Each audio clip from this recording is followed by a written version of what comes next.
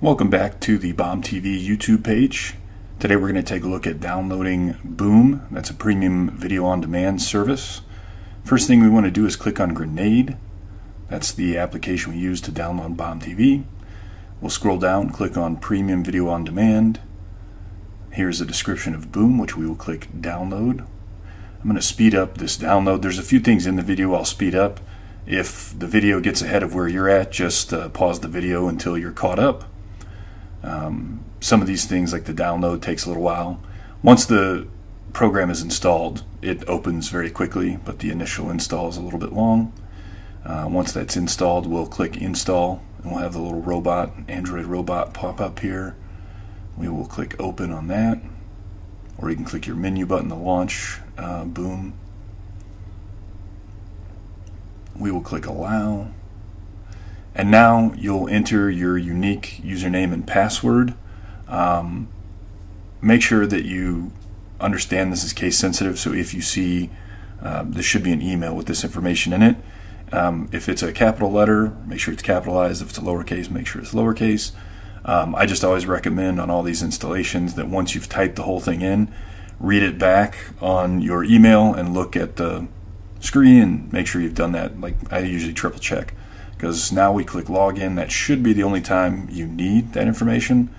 Don't delete that email just in case you ever do need it again, but you shouldn't have to log in again. For the content in Boom, as you can see here, if we click on the menu, you have TV shows, you have movies, you can add favorites as well, just like you could on Bomb TV. I want to go take a look at the settings. There's a couple things here. We'll go to General Settings. The default player is what we're going to pick. I went and put VLC, just like we did on Bomb TV, if you followed the tips and tricks video for that. I'm sure there's other players that you could download if you're into that sort of thing, and potentially they give you some kind of different option than VLC. To me, VLC is just kind of optimized for your Fire Stick, so that's why I chose that.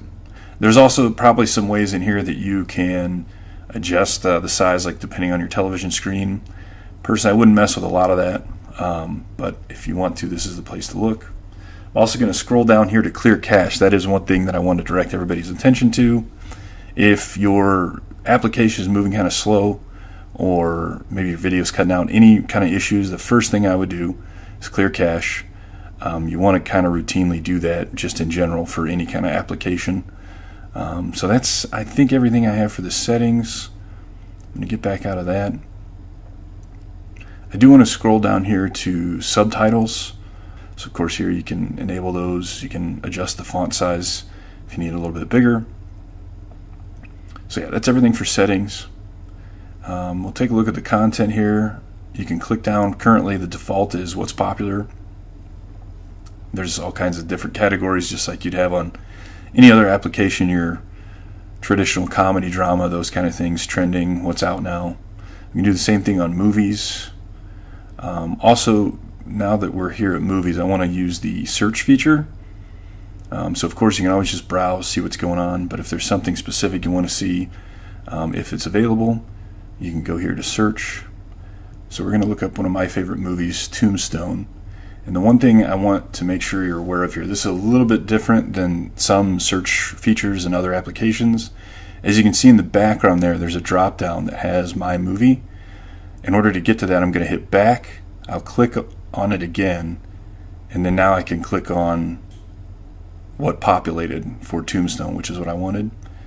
Now here in the top left corner is the exact movie I was looking for. As you can see, there's about a dozen other Tombstone movies or Wyatt Earp movies that I don't even know if I knew existed, but that just gives you an idea of the breadth of content.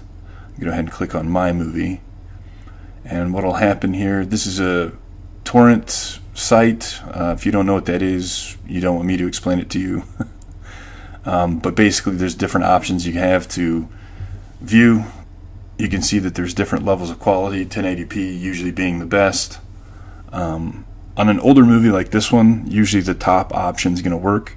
I have noticed as I've played around with the application, if it's a brand new movie that's either still in theaters or barely released to DVD, some of these files may not be the correct movie or something, so you may have to kind of sift through a little bit. But again, if the movie's been out for a while, or if it's an old movie, usually any of these is going to work. They're pretty established formats. I guess sometimes you have 4K. I don't know if I believe that Tombstone is in 4K, but I mean, that's what I would click on, I suppose. That's really about all I have for Boom. I showed you the search feature. It works the same if you're looking at TVs and series. This is a bit more straightforward than Bomb TV because it's not live television. This kind of format for searching for video on demand is pretty familiar to most people. So thanks again for watching, and enjoy all the premium video on demand that Boom has to offer.